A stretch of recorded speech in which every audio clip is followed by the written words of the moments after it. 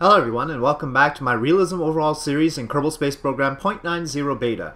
In this episode, we're going to try and send the Goo containers up to geosynchronous orbit again, fulfilling that contract, because after all they're paying us for it, so we should prioritize that. And because we have to put 2 Goo containers now, for symmetry's sake, and because it doesn't balance with just one, I have decided to remove the Science Junior. After all, we did the Science Junior experiment already, and rearrange things a bit so that the thruster finally gets the fuel, and so we can now see the fuel availability for that thruster being 7 minutes of burn time, and that should be quite enough to make all of the fine-tuned maneuvers that we need. So yeah, that's the probe, and of course it's got the big antenna to communicate with any other satellites that and probes that we will need, and that's about the size of it. Yep, charge looks fine. Both of our panels will face the sun, so that is okay. Alright, so I'll just package this up, and there's no point wasting any time. I did resize the stages a bit, so just for you to know, I've extended the second stage. Instead of just 5 minutes, it's now 6 minutes, so it's a really long stage. And that allowed me to reduce the size of the first stage, which of course had a little bit of a problem with the gimbaling close to the end. So shortening it up, hopefully it won't have that gimbal oscillation as much. I took 15 seconds off of that, so that's how the balance worked out. So, and again, I do have the gimbal action grouped, so we do have the center engine is toggled on 9 and the outer engine's toggled on 0. So I've got to remember that just in case there's a problem. Otherwise, everything else is as it was, and it worked out pretty well last time, so I think it'll work out fine this time as well. So, save and launch. Oh darn, I forgot to launch from Kourou instead of Cape Canaveral, so let us bring this back in, and we have to change the launch site. Okay, here we are, launching at around dawn from Kourou. And we're not at the right longitude of ascending node. We should be at 90 or something like that, and inclination has to be 3.9, so we'll have to fix that once we get to altitude, and it'll be easier once we get to like the target apoapsis to fix all of that anyway. So here we go, SAS on, throttle is up, and ignition of the RS-27s, and launch.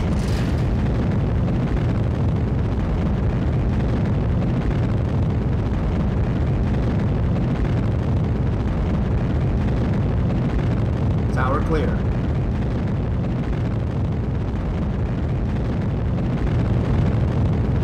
Interesting brownish tint there to the horizon. Don't normally think of, I mean, I'm sure it's just a dark red that looks brown to me.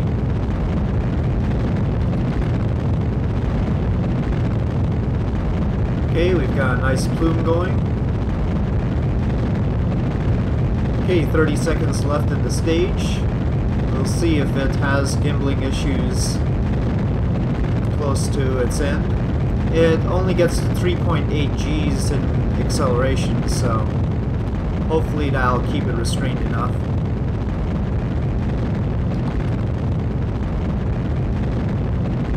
Here we go, this is where things may go awry.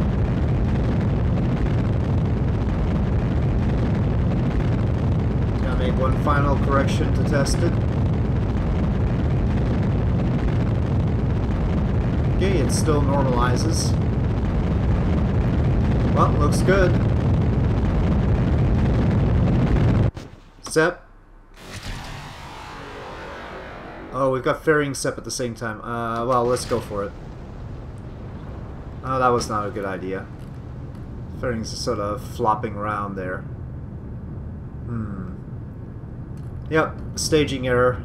Had the Fairings Sep at the same time as ignition, but okay, well. Oh, they're just hanging out. I suppose I could try a roll. Let's try a roll, and I can't do that with just one engine, so I'm going to have to Make sure I lock the MMH and N204 tanks up here so that only that tank gets used before I activate the RCS. And RCS on.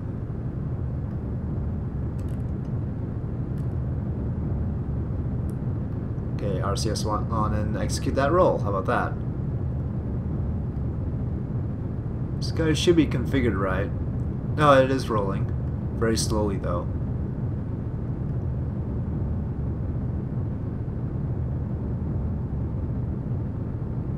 That's not going to be fast enough to knock those things off. Of course, these RCS thrusters weren't really meant to do this. They're just meant for attitude adjustments. Supplementary antennae out. I don't know if that'll... Well, they're... Oh, those are solar panels. Ouch. Knocked into the fairing on that side. That's a problem. Let me retract those, just in case. Supplementary antennae out. Okay. Unexpectedly, we're a little bit short of fuel here, looks like. Wonder why that is. Thought we had plenty to go with. Maybe pitched a little bit too high, didn't flatten out quickly enough. We're not that high on the apoapsis though. Well, if absolutely necessary, we can directly punch out to our target apoapsis. It's not quite the right place. We're not at the ascending node or the target apoapsis point. But, yeah, I mean, it's roughly circular orbit that we're targeting, so wouldn't be too bad. And we've got plenty of fuel. Probably carrying the fairings with us has caused a problem. Yeah, I imagine that would have changed things a little bit. Okay, well that's not bad, that's not bad. We've got to a safe periapsis. So yeah, okay, it worked out. I'm actually gonna let this fuel expend. Why not? And while it's doing that, let me plot for our best situation.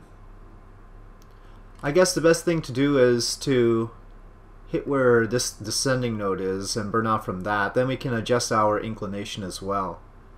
So taking a look at where that is. I don't know if that's probably where it crosses the equator. That's not necessarily where we cross the equator, right? I don't know. I don't have an equatorial reference to work with here. So maybe that's the best thing I can do. Or maybe we had to make a correction last time. Maybe I should just aim for that periapsis there. Seems like this is a horrible time to match that orbit though. Does seem like this will produce better results.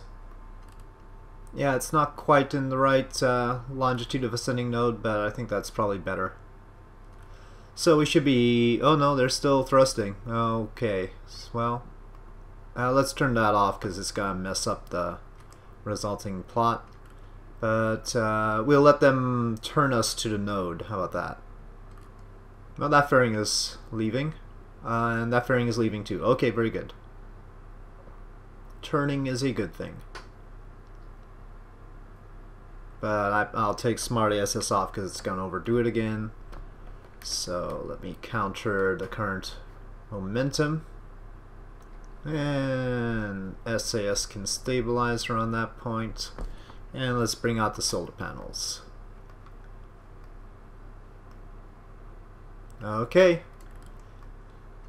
Alright, should be good. Throttle up. So we'll actually use this stage's MH and N204 to settle the fuel down.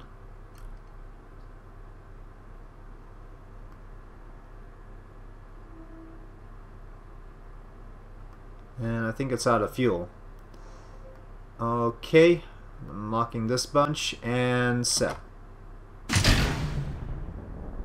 And ignition. Okay, ignition is good.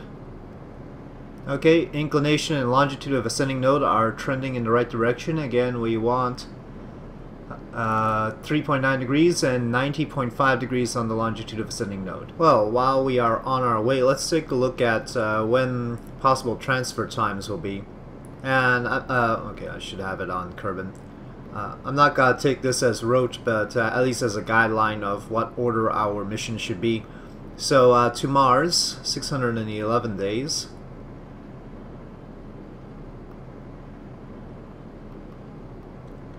To Jupiter, 40 days. So we'll be aiming for Jupiter first.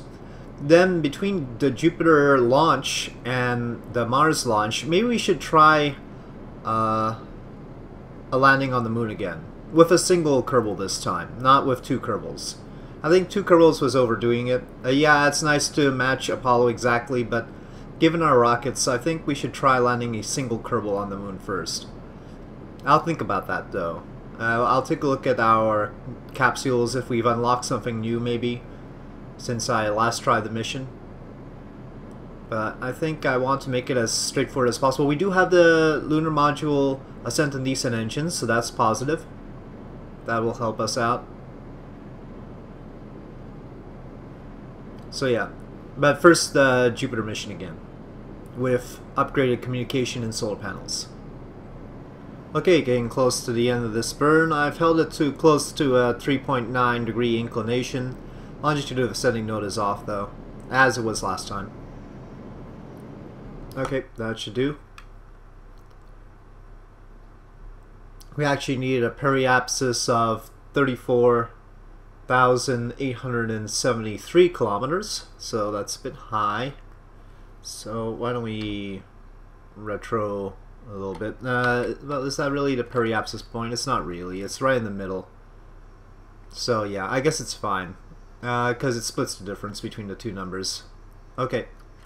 So we won't adjust like that. Okay, let's head on up and circularize and then fix that longitude of ascending node. I don't think we'll be able to do it from there. Maybe we will. Okay, we are now turning to prograde. I should actually do that myself. Okay, settling the fuel down.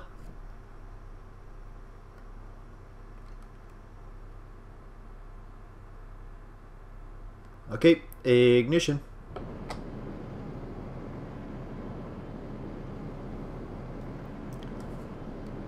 Okay, getting close here.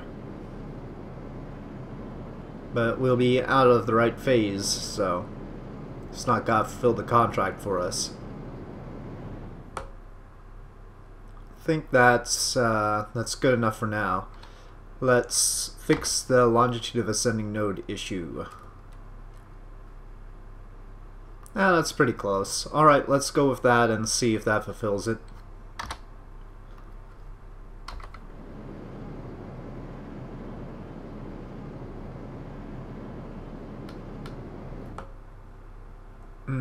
Okay, maybe went a little bit too far there. Let's back off.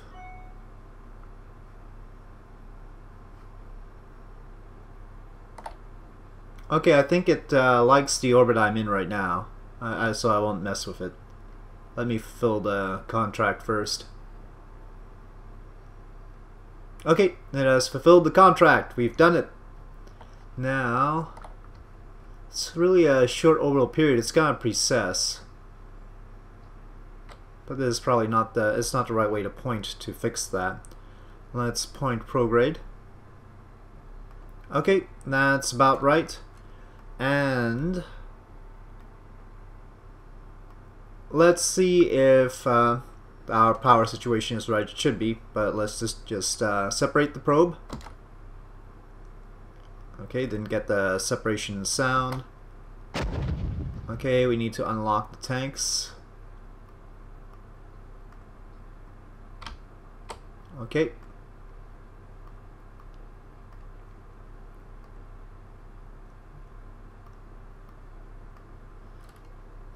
That put us in the wrong orbital period. But I guess we'll wait until we hit apoapsis or periapsis to change that now. Periapsis. Then we have to... No, we already done a Goo experiment, so we don't have to do that. Alright, where is the sun? This is pretty close. Let's just make sure we're facing properly. But we've definitely got the electric charge. Okay, activating the main antenna. It doesn't really read the charge drain there. It does there. Seems like we have more drain than I'd like.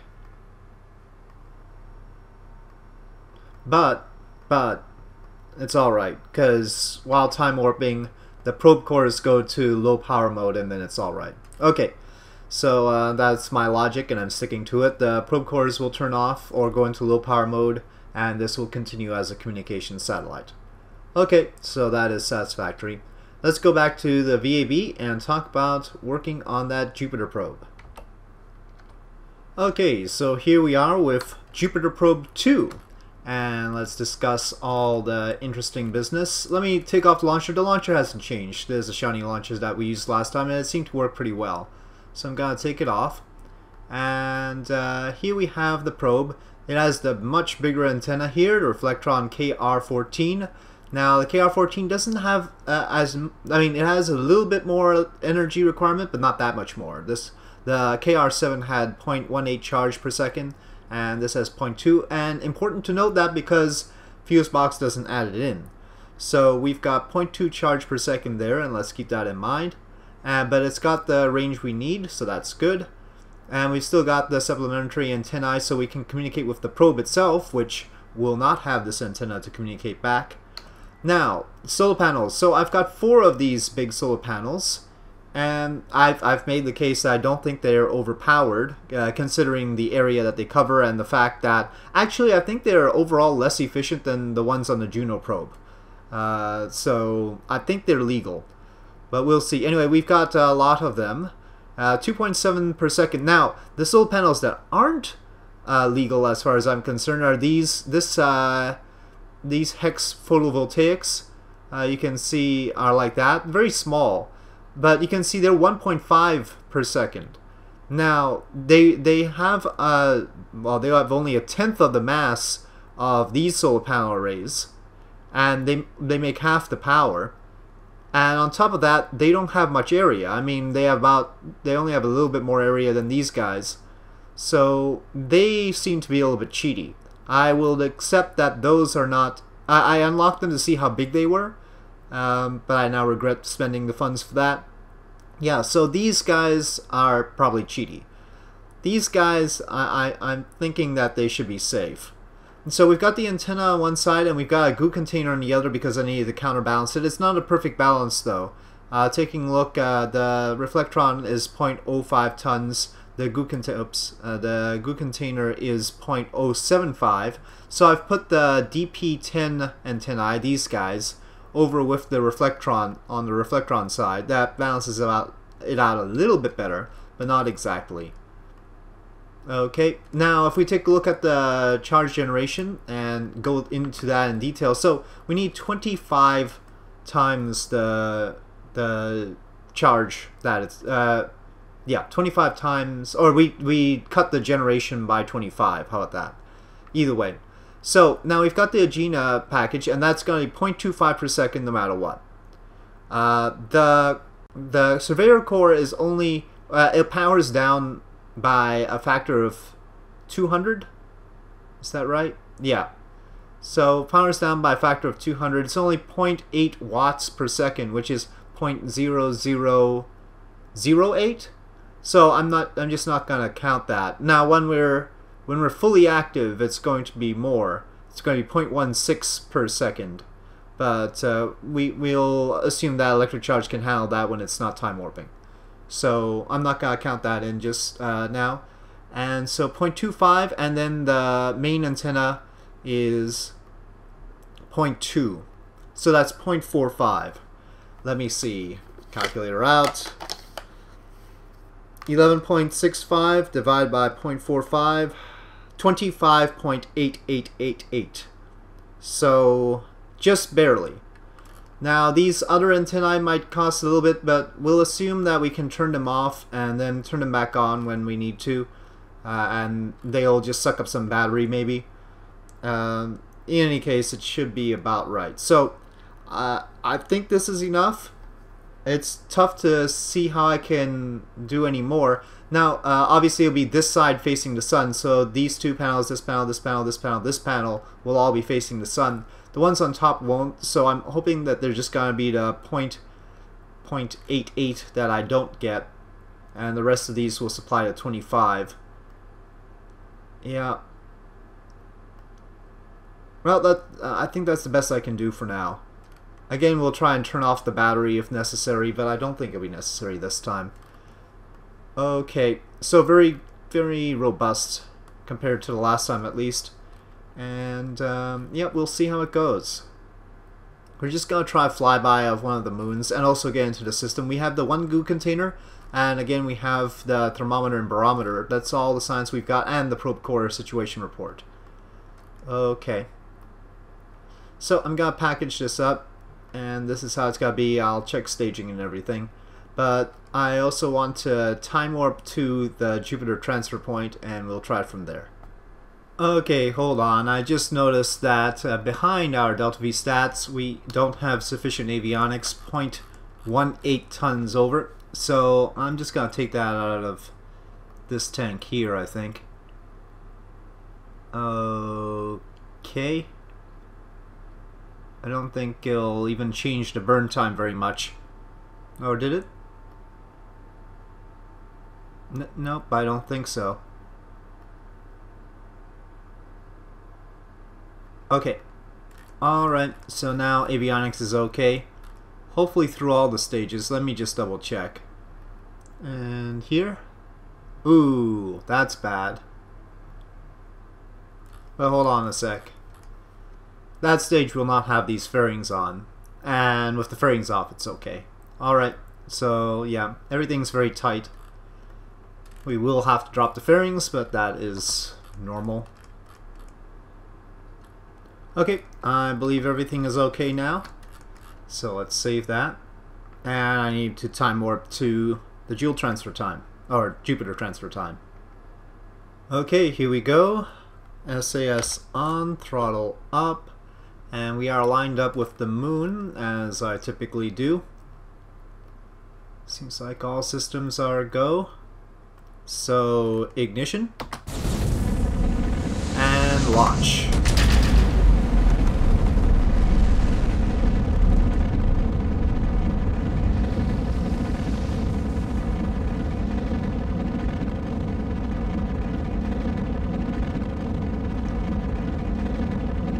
Okay, the tower is clear. Heading over to Smart ASS.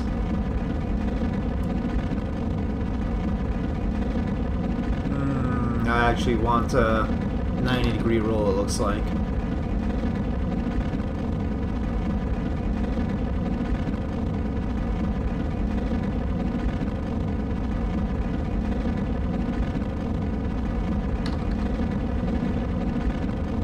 Okay, we are past the speed of sound. Everything looks nominal.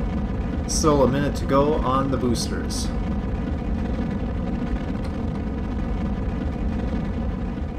.30 seconds to go on the boosters. Picking up speed, having to watch for decoupler overheating, of course. Okay, separation. Separation is good. Let's go to 45 there then.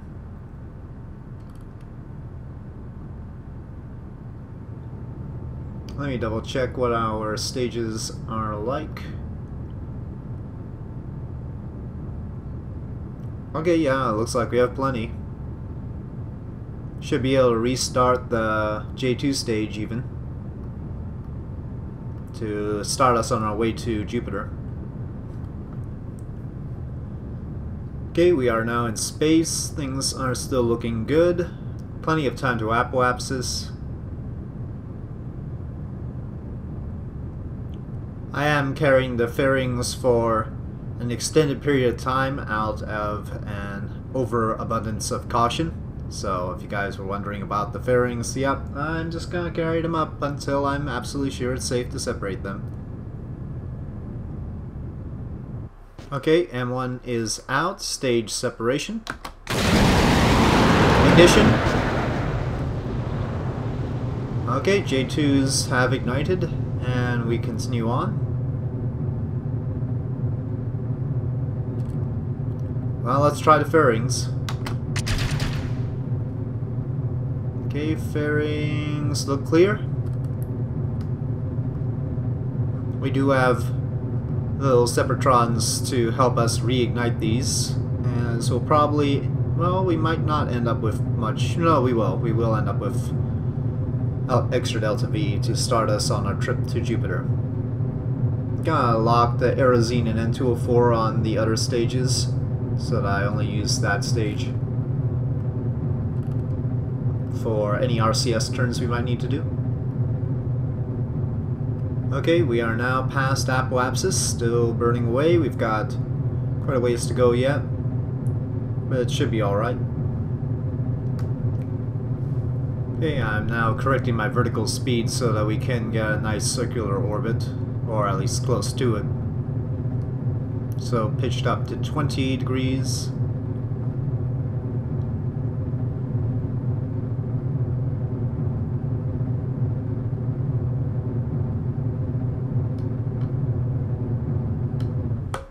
Okay, 248 by 205, not the best, but I'll take that. That should be fine. Alright, I probably should take my time plotting for Jupiter and making sure everything's alright. So I'll probably save that for the next episode. So we'll see whether this can fulfill the intended Jupiter mission next time. But let me get the solar panels out, our glorious new solar panels. Yes, and here near Earth they should be more than enough to keep the charge going. Yep. No problems. Well, okay, a little bit of problems, but they're not exactly angled in the best way.